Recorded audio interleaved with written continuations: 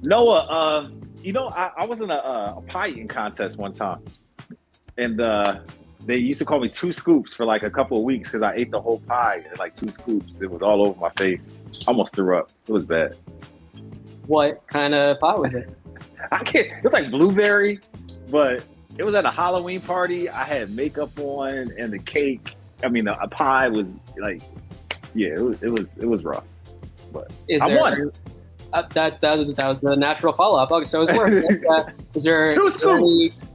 2 scoops. Any photographic evidence of this? No, I got rid of that. I was a little, yeah.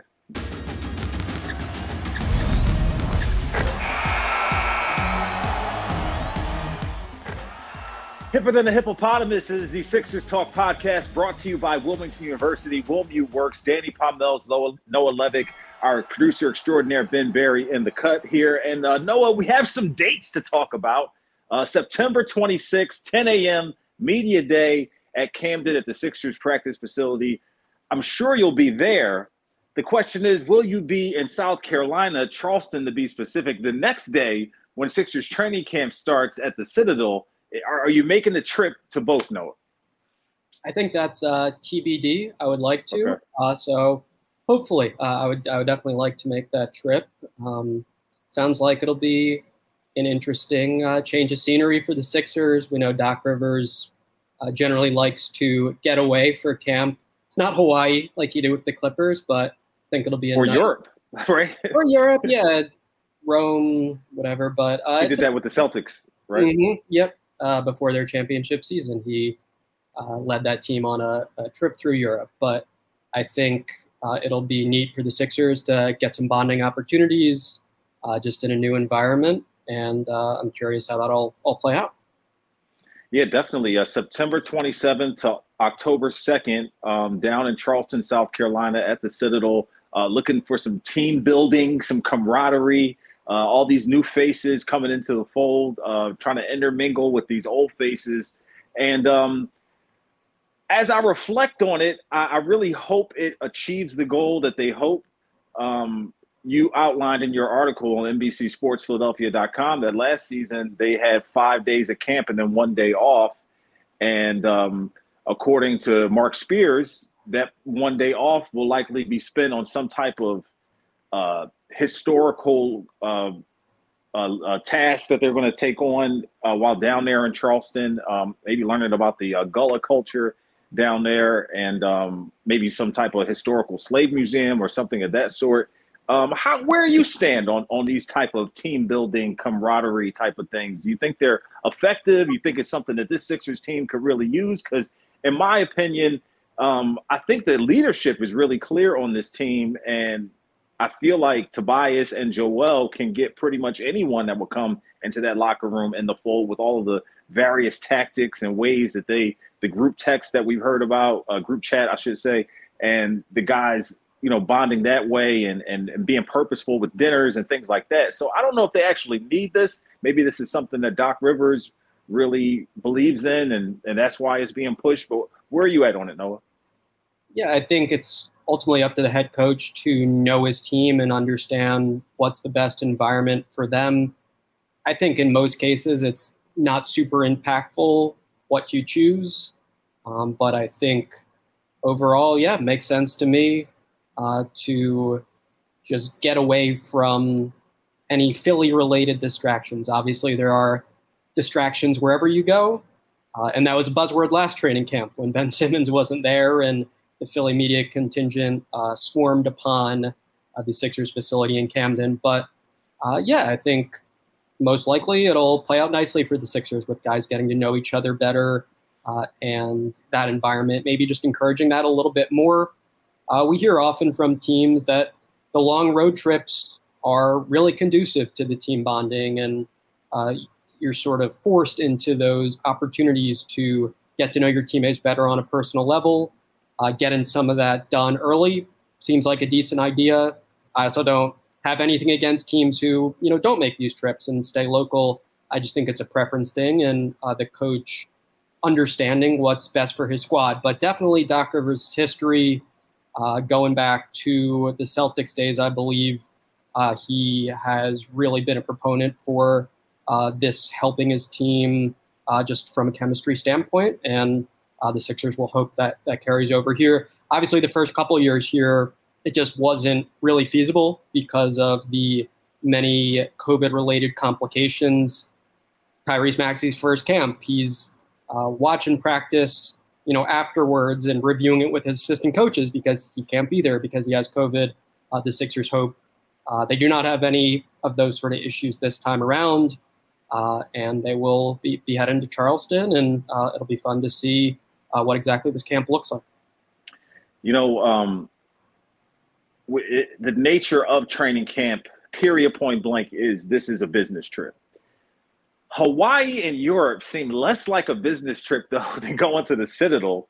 Are you drawing any significance from like the U.S. Army environment or the rigidness or the soldier mentality? I mean, I guess there are some inferences to draw. Are you drawing anything from the location that they chose to have this training camp? I don't think it's unreasonable to do so. It's definitely something Doc Rivers will be asked about, and I wouldn't be surprised if that he has some thoughtful reflection on how it will impact the team. Yeah. I'm sure nothing was done by coincidence, and this is an intentional location, and perhaps some of what you alluded to is part of it. It is interesting. Thing of Hawaii, I don't think that's where you usually associate, just grinding away. Hard work, right? Yeah. That said, training camp these days, like if we're being honest, it's not the biggest deal in the world with hours and hours of grueling on-court work and guys getting into shape. That's not really the purpose. It's going over the X's and O's, getting guys on the same page who are new to the program, and just starting to establish a culture in a way that you want to play.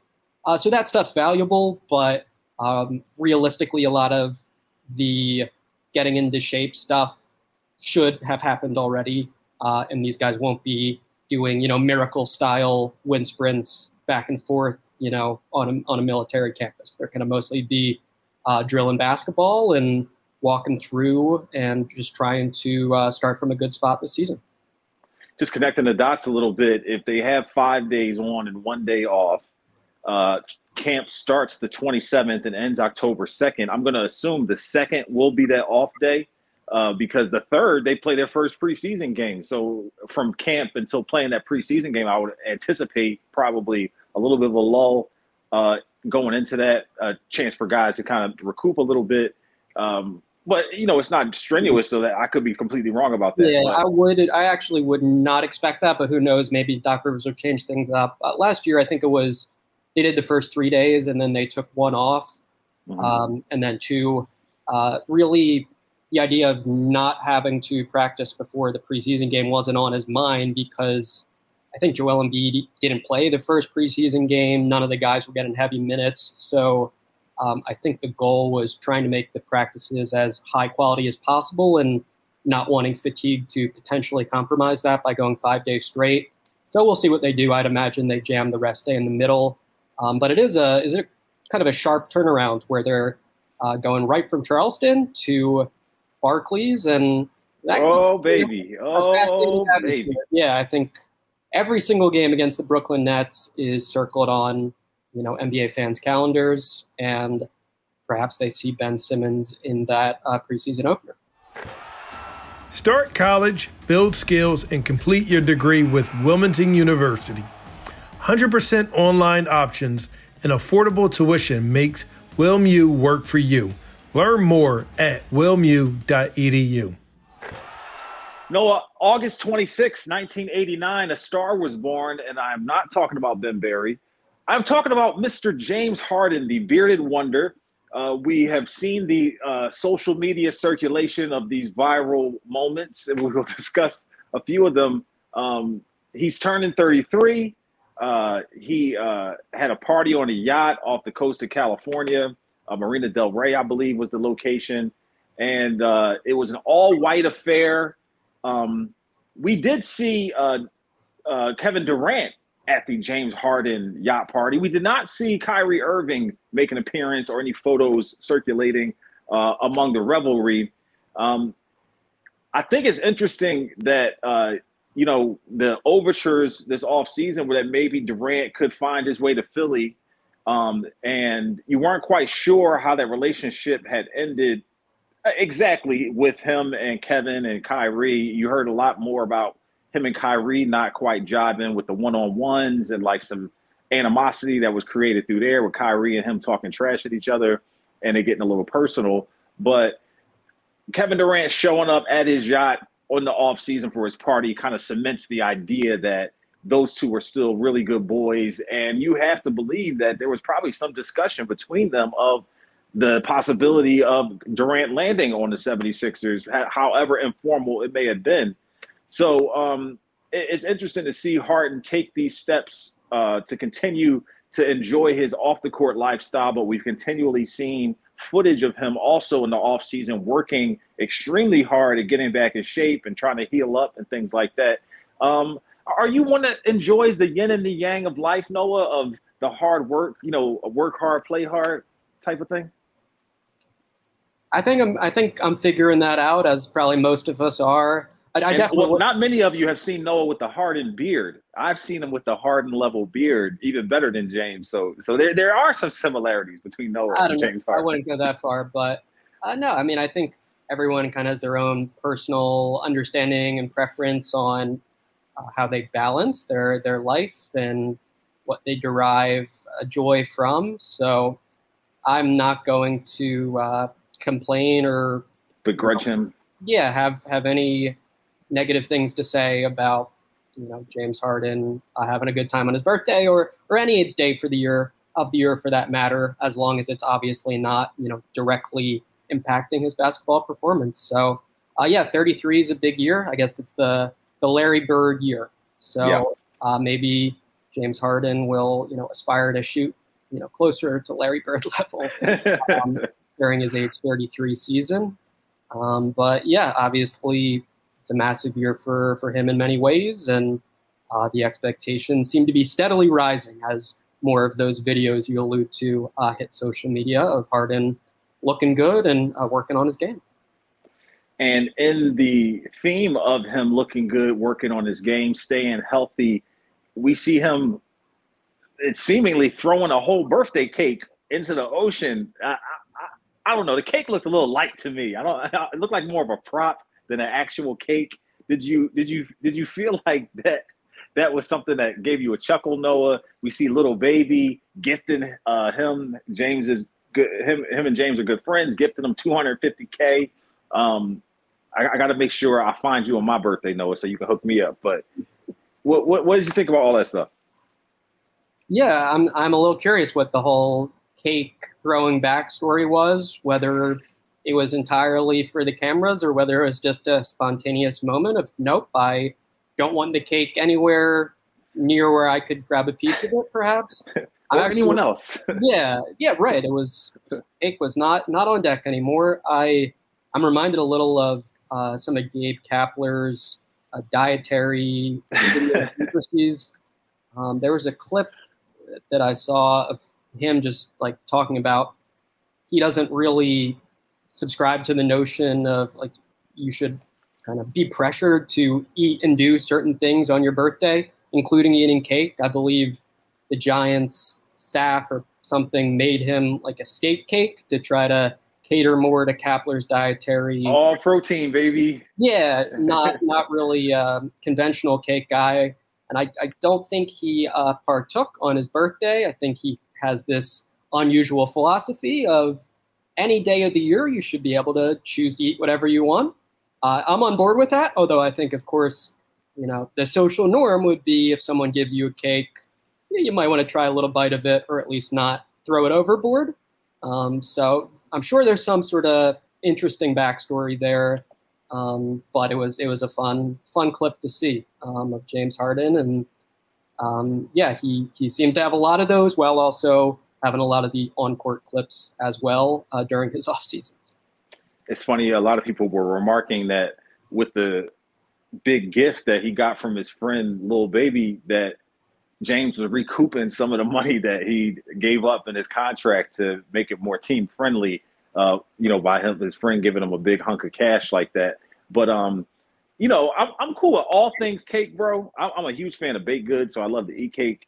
Which is something as an adult. It's like you can go to the store and buy a whole cake, and no one is going to say anything, even if no one knows if it's your birthday or not. Mm-hmm. But as long as they ain't putting my face in the cake, like you see on so many of these birthday parties, particularly in the Latino community and whatnot. People just getting their face just smashed into a cake. Like that's the thing. That party's over at that point. I can't rock with that. That's probably a jarring experience. I've never had that either. I'm grateful that's the case. Would you think you could be a good sport with something like that, or? Yeah. As long as it was all in good fun or part of some sort of tradition, I'd be okay with it. I'm appreciative if someone does something for me in a positive way on my birthday. I'm going to be appreciative of it. But I'm also not going to feel like I need to eat a huge chunk of cake either. I think I'm on the same page there with Gabe Kapler of I'm going to be, polite and appreciative, but if I'm not feeling, 1,500 calories of cake, maybe I'd leave it in the fridge and have it later the next day or something. So everyone kind of has their own little spin on how they approach their birthdays, and James Harden's birthdays are always a big event for sure. Bro, give me the cake, 15 seconds in the microwave, a scoop of ice cream, leave me alone. Showtime. Okay. Woo! So are you a vanilla cake guy? Do you have a certain type? Oh yeah. It depends. I'm definitely at first and foremost, I like the vanilla cake with the white icing. My mom makes a crazy chocolate on chocolate cake that I can get down with. I'm not a huge chocolate. I don't like chocolate ice cream, but yeah, for birthday cake, I don't need the far-reaching banana cream icing with the this and that in the middle, and I don't need all that stuff. I like the basics, and just do the basics well, and then hit me with the ice cream, little vanilla bean action. Woo-hoo. Showtime. But speaking of showtime, James Harden and all that he does, it kind of brings to the forefront the question of the expectations for him this upcoming season. So many Sixers fans are hoping for a resurgence. They're hoping for the guy who we've seen go bananas, shooting the basketball, scoring the basketball, MVP level. In this, I guess this is kind of like his final act, you would say, these next few years, maybe 33 to 37. I don't know if I can see him playing much past that, but who knows with the way things are going. But a guy like James who, isn't built on explosiveness. He's not built on, going above the rim or things like that. So he could extend his career past that point. But all that to say, the scenarios for what he brings to this team next season are pretty varied, and we aren't sure what to expect.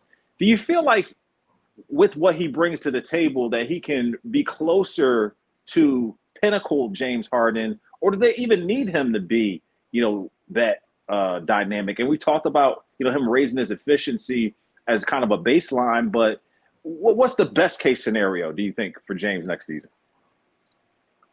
So I think a lot of it is most likely just contingent on what Tyrese Maxey can take on at a high level as far as running and creating offense. I think we know Maxey, for a young player or for any player, is exceptional at not turning the ball over and being a safe decision maker. But if he can make that next step where he puts pressure on the defense a little more consistently, kicks out to teammates, and just shows a little more willingness to take reasonable risks as a playmaker and a passer, then I think that alleviates the burden on James Harden a little bit to do everything from a facilitating standpoint for the Sixers. So I think it just hinges on what you're expecting from Maxey. I would expect him to make some progress in that general area, but it's going to take time. He's only 21 years old, and I think he is most natural as a downhill driver and, someone creating his own shot as opposed to doing some of the point guard stuff that we all know Harden excels at. So yeah, I think with James Harden, expectation-wise, I wouldn't be shocked if he has a few of those throwback games still left in the tank. And I think with those big games, part of it's just like rhythm and comfort with your teammates, but like some of it is easier when you're in good shape, as we've kind of focused on with him in the past.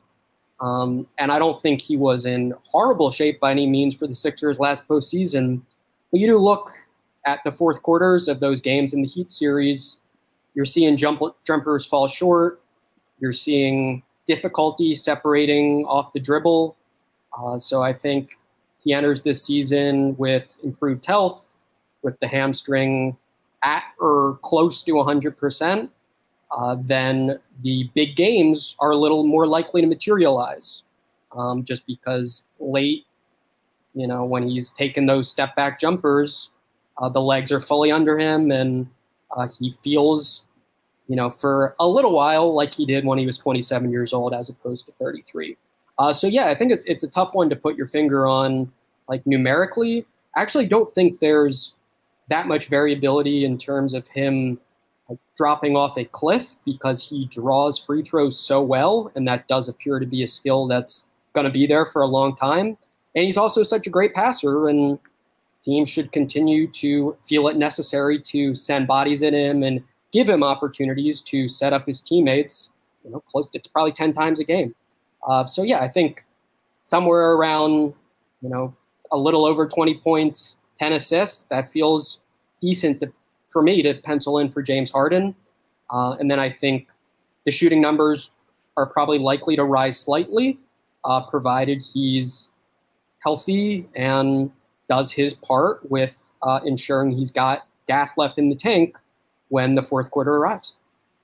I think the most thing that intrigues me about the upcoming season, and I think you hit the nail on the head, like it's such uncharted waters for what you're going to expect from Harden. I kind of reflect back on his career and think about his OKC days. He was a sixth man.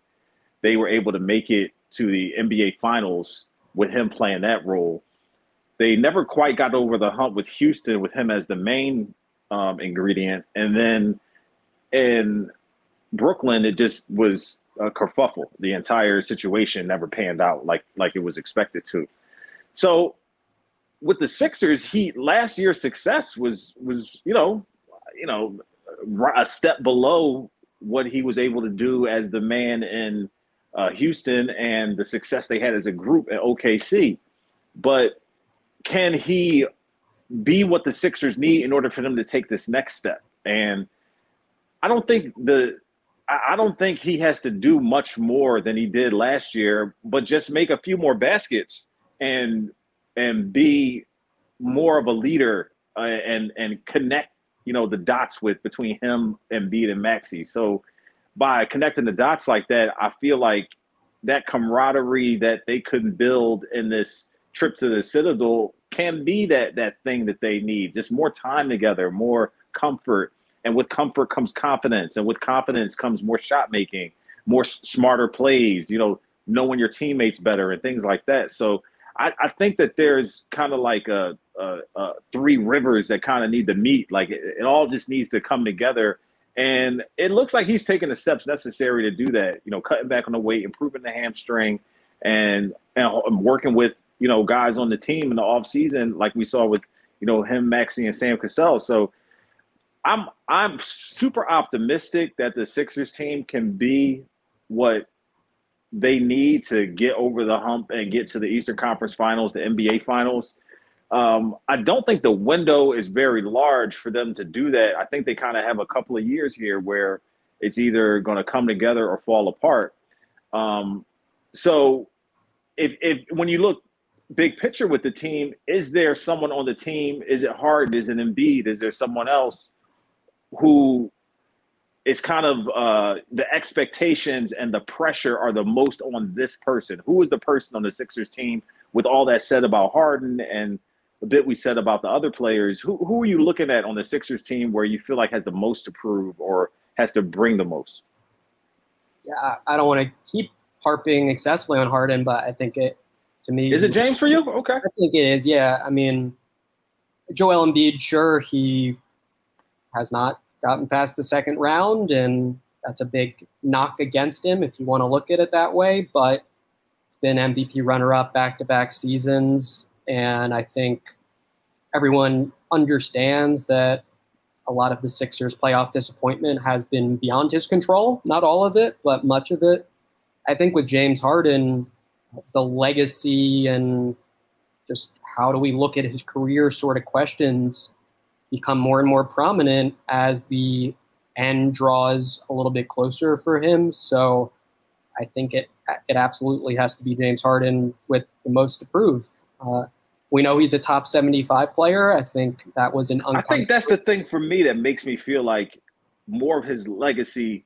Obviously, his better years are behind him, but he's a top 75 player, has the MVPs and the scoring titles, where Embiid is still trying to claim those things and match them up to the words and the promises he's made himself. You know what I'm saying? So I lean more Embiid, but just continue your thought, though.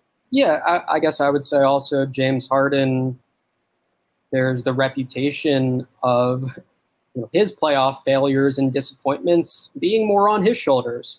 Some of it being bad luck, as it is for everyone, but the last playoff game he appeared in, he didn't take a shot in the second half, and he didn't get to the foul line all game. And then after the game, he said, the ball just didn't move to me. And that was obviously a curious answer. So both with his overall history and then his recent history, like the playoffs in James Harden, there's a major narrative there, and the opportunities to shift that narrative or paint it in a more favorable light for himself are dwindling.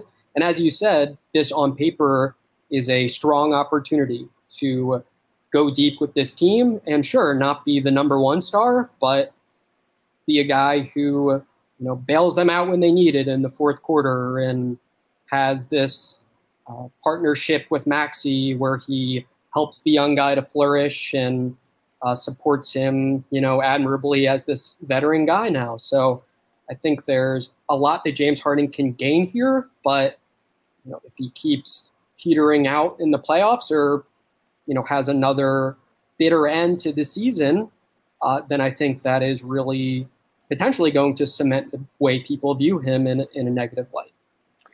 I think that there isn't much separation between the three guys I think have the most to prove, but there is some separation. And 1C would be James Harden to me. He would be the third person I would think has the most to prove. 1A, 1B is kind of flip-flop, a toss-up to me between Embiid and Doc Rivers. And Embiid, for reasons I mentioned, I feel like Harden, he has the 75 jacket. He is of the MVP consideration. He's already considered, based on just our previous podcast at the very least, one of the top 10 players ever not to win a championship. So some of those, yeah, I definitely, but I feel like I feel your points on, the tough performances he's had as a member of the Rockets in the playoffs, close but not quite with the Oklahoma City Thunder. I just feel like as far as when people think back on his career, the subset of all of the glaring and, luminescent, MVP, scoring title, the all NBA teams, the, all-star selection, the subset of that is, well, he wasn't quite money in the playoffs. He wasn't, he couldn't get over the hump. I think that's a little bit more subset-wise, but this season can, and I agree with you, like I said, that this season can tell a tale about those things and change some of that narrative. But I feel like Embiid is still trying to capture, some of those things. The scoring title was his, and that was incredible to watch. But there's still that defensive player of the year. There's still that, MVP that he says that he wants, that he himself has lumped onto his own shoulders. So I feel like he will be 1B for me, pressure-wise, performance-wise. in the end, this is his team. Harden is just supposed to help, push it along. I think Doc Rivers would have the hottest seat and most to prove, for so many various reasons and obvious reasons. But the thing I think jumps out the most to me is his sometimes indignant nature makes you feel like, well, what have you done for me lately? It's like defensively, he's heaping on to you, would you ask Pop that type of question? And, I did it because that's what was the right thing to do. So some of that indignance kind of like makes you feel defensive in a way. You're like, well, you haven't won since, you had the big three with the Celtics. So it kind of like puts the ball back in his court in my eyes. So I feel like he's the one who will bear the brunt of a slow start and have to be removed if the Sixers start slow or aren't performing up to task, where Embiid and Harden can hide behind a little bit of that, depending on how the season plays out. So I feel like Doc will be at the top of the list for me, then Embiid, and then Harden. That's fair enough. Yeah, it's obviously a subjective, highly subjective question. So I think championships, dramatically change how people see you. And this team wants to accomplish that, thinks it has a real shot. So if they do, that has a large impact on a large number of people, and the stars and the head coach would be near the top of that list. But yeah, it's not going to be easy, just never is, to get beyond the second round of the playoffs, as the Sixers know very well. And yeah, I think we've gotten in a place with this team where the regular season just feels like it's less and less important than ever. Isn't that? I don't like that feeling. I hate that feeling. Yeah, I mean, I enjoy, the little unpredictable storylines that pop up each game and the unexpected. The journey, a little bit more of the journey than necessarily the destination. Yeah. Team finding its identity and unexpected guys, rising to the occasion and all of that. But I think the expectation here is they should improve upon their record from last season. They should top 50 wins. And really the focus is get the highest seed you possibly can, set yourself up for playoff success, which means health of the stars. It means everyone gelling and understanding their roles. And it means also, I think more importantly than ever, having a nice draw in the playoffs. And the Sixers didn't get that done last year. I think the Miami Heat were a difficult second round matchup. The Raptors were a tough round one opponent as well. So the idea should, obviously is get that number one seed if you possibly can, and start as hot as you can, and we'll get rolling in Charleston. Charleston, September 27th is the day. We will bring you all of the questions, thoughts, observations from September 26th, Sixers Media Day, before they leave for Charleston on NBCSportsPhiladelphia.com and here on the Sixers Talk podcast. We got to figure out if we're doing a live pod or if that's back. Like, we're post-pandemic now. Can we show up and do a pod like we've done in the past? But I think we could tie a bow on this show by going over Ben Berry's top 3 cakes. This is top 3, and he reminded me of a couple here. But number 3, funfetti. I'm a big funfetti guy. You hit me with a funfetti cupcake, or as the kids say, party muffins. Little cupcake party muffin. Like, the funfetti is just such a surprise. You crack it open, there's the little sprinkles all melted inside. It's fun. No, Noah. It's fun. It's not the most exhilarating thing ever to me, but I don't begrudge you for enjoying a good funfetti. I like baked goods, bro. I just love them. But how about, is this exhilarating to you? Pineapple upside down cake, bro. When it is done right, oh my gosh, it's just so melty and caramelized. Like, I'm giving these descriptions, and I'm like, I'm about to pass out here, and your face isn't changing. No pineapple upside down cake. I'm not a picky eater, but pineapple is one of the foods that I'm not a fan of. Get it away from you. Get it away from you. I can definitely eat pineapple. I definitely understand the appeal, but it's not my cup of tea. All right, so you don't like pineapple. His top ranking, go ahead. Do you like his top ranking carrot cake? His Also, top ranking would have maybe been my top ranking as well. I enjoy a good carrot cake immensely. So, bro, sometimes they have these individual wrapped carrot cakes in the gas station that they sell like right at the counter. It's kind of like in the like little saran wrap, like right there. Sometimes you just grab it while you're paying, and oh man, a nice little ride home treat. Come on, Noah. It's great. No, I think for a birthday sweet item, carrot cake would be my number one, as well as for Ben.